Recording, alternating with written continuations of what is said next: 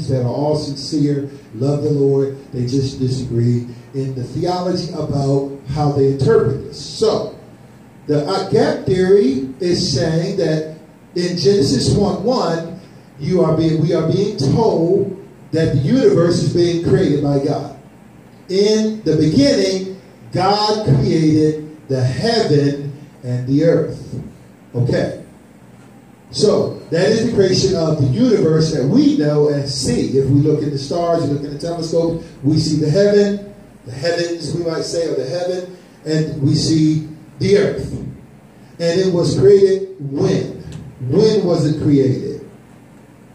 In the beginning. When was that? Well, it doesn't tell us. We don't know. Whatever the beginning was, that's when it was created.